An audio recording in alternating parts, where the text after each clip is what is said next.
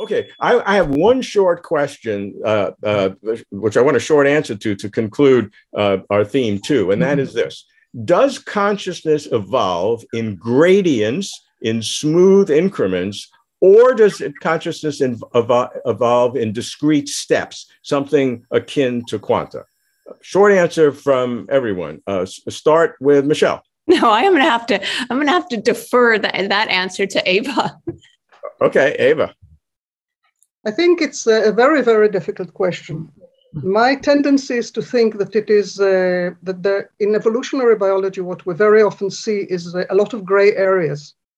And also we see it in development. I mean, when we're looking at the processes, we can say, well, this, for example, we can say, well, this stage of embryogenesis, for example, is a blastula. This state of embryogenesis is a gastrula, and so on. Sure. But in between, it's a continuous process, and it's very, very difficult to define. And in evolutionary biology, we always also have these gray areas. So my tendency is to concentrate on the gray areas because they are very interesting. We cannot define things there very, very clearly, but this is to some extent the joy of it. So I think I tend to think it's more it's a gradual process, but I do realize that there are threshold effects too in evolution. So we know too little about it. You have it both ways. Iain, based on your panpsychism, how would you address that question? You say you're panpsychist, but evolution, there is an evolution of consciousness. So given that, is it in discrete aspects or is consciousness a continuous function? Well, most of the evolutionary processes we know can move by quantum leaps. And so I would simply on that basis say that it quite probably could. I mean, what one's got to remember is that when one's talking in scientific terms about these incredibly difficult things to ponder, as Niels Bohr said, we're not actually getting at the reality itself, which we never can. What we're doing is seeing how clearly our various concepts hang together. And that we're trying to make sense of how our concepts hang together. The only thing I would say is that doesn't put me in the same camp, I think, as Donald, who seems to believe that our perception makes no contact with anything outside this hermetically sealed box in the head. I don't hold that. I believe that everything comes out of an encounter between our consciousness and the conscious universe around us. Don, what's your approach to based on your approach to consciousness being fundamental? Does that mean that it's kind of always there, but as evolution progresses, we see it progressing? Is it in smooth increments or is it akin to quantum? Well, I take consciousness to be ontologically fundamental, and I'm not a dualist. So that's all that there is. And the appearance of space and time are merely qualia within consciousness, and the brain and the head are merely qualia within consciousness. So consciousness is not trapped inside the head. It creates the head as one of its simple symbols. And the evolution of consciousness on its own terms, I suspect that the projection of it into the space-time format discrete mathematics may be fine for that, but that consciousness on its own terms outside of space and time, we may need, Aleph-1 and higher kinds of mathematics, not just discrete mathematics to deal with it. So we know that space-time itself has a finite number of states. 10 to the minus 43 seconds and 10 to the minus 33 centimeters is as far down as you can go. So and that's not very many digits. I mean, if it was 10 to the minus 33 trillion centimeters, I'd be impressed. 10 to the minus 33, I'm not impressed at all. So finite math. I'm impressed with that. It's finite in space and time, but consciousness on its own terms as fundamental, we may need all orders of infinity to describe. So basically what you're saying is that the question I posed based on your metaphysics is kind of irrelevant, whether it's smooth or in quantum steps is irrelevant because consciousness there, it's fundamental. So the question makes no sense in your metaphysics. Okay, look, I can imagine how conscious responses can be more efficient, as Eva said, than reflex-like behaviors. I agree with that, but I just still cannot imagine how everybody else says how physical mutations alone can engender the required conditions of consciousness. So we're going to go on to theme 3. Will we ever provide an explanation for consciousness? I think I can almost answer the question from each of you, but I'm going to let you do it. And can we even make progress? Michelle, I want you to weigh the roles of science and philosophy in explaining consciousness. I know your position, but weigh each one, because some say that science is the only way that we can understand it. Eva is saying that, just like the way we understand life, we'll understand consciousness. Others, of course, the rest of the panel, that science is in principle self-limited. You've sort of said that, but I'm not sure. Yeah, that definitely the latter. I don't think that we can explain consciousness in the sense of the origin of consciousness. It's like it's sort of like asking, why does matter exist? It's, we got to ask God. I don't think we're going to answer that question. I do think we can make progress studying consciousness, but not necessarily by looking to science, but rather by looking to phenomenology, the study of conscious experience as we have it. And by studying it and paying very careful attention to how consciousness appears to us, we might make some progress in understanding its structure and develop new concepts to describe it more adequately. So in that sense, I do think we can make progress.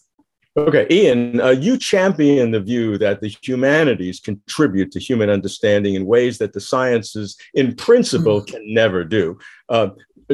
To defend this view, do you need consciousness to be any way non-physical? So I'm asking you to take the position that you've presented so wonderfully in your books and ask whether your sense that consciousness is an ontological primitive as a pantheist, is that a required position in order to defend the importance of the humanities? Well, I'm not saying by reading the humanities you'll solve the problem of consciousness. I don't think we can come to that at all.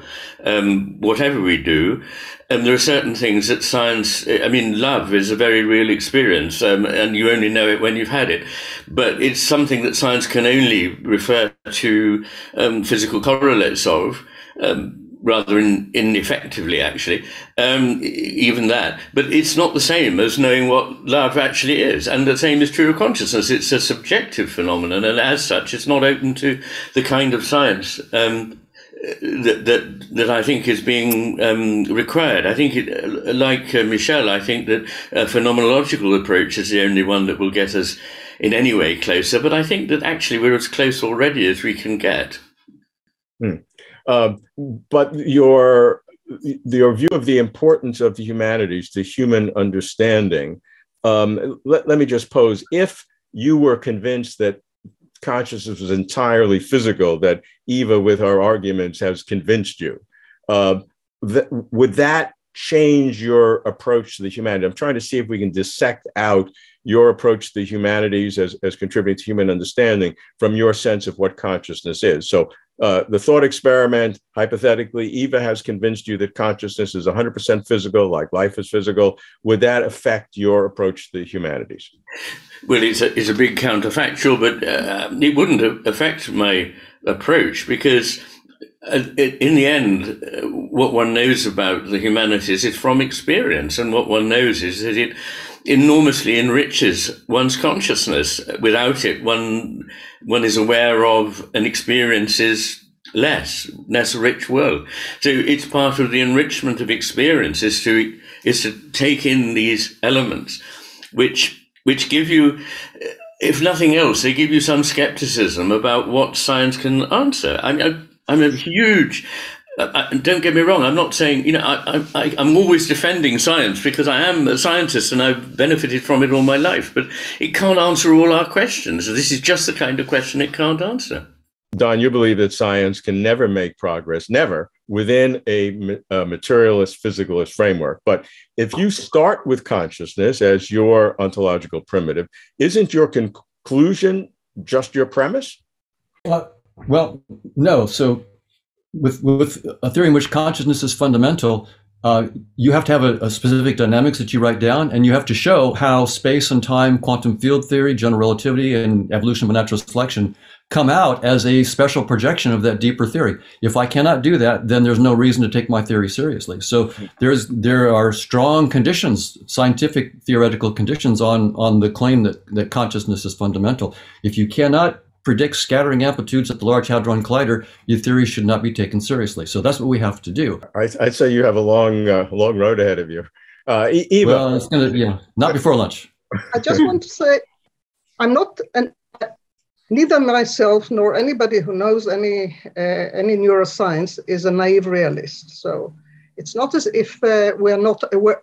Its phenomenology is absolutely it's part and parcel of the view of my view and most scientists that I know view of what reality is. There is a very famous we cannot understand.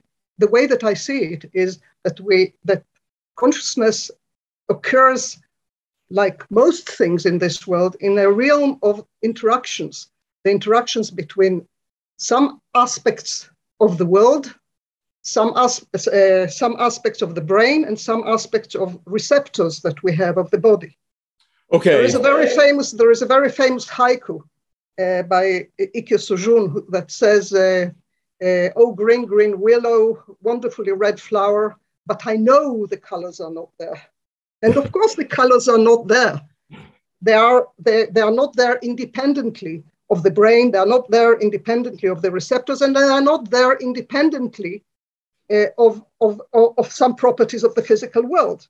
The third person knowledge becomes first person knowledge only if we implement it within our brains. I always conclude consciousness discussions the same way. While I'm always appreciate more and more the deeper and richer issues and questions.